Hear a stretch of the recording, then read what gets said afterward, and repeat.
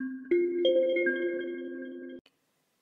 everyone, Fatma here from Addictive Tips, and I'm going to show you how you can get classic icons when you use the app switcher on Windows 10. These icons are a Windows XP relic, and right now if you use Alt+Tab, Windows shows you this preview window for all the apps that you have open. The preview window might be useful, but some users prefer to have the icons instead.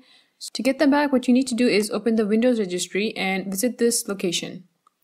Right-click the Explorer key and select New DWORD 32-bit value. Name this value Alt+Tab Settings. Set its value to 1 and restart Windows Explorer.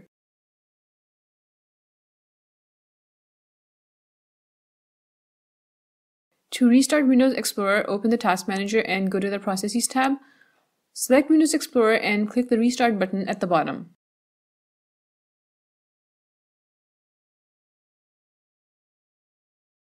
Let me show you what I get when I tap the Alt+Tab keyboard shortcut this time.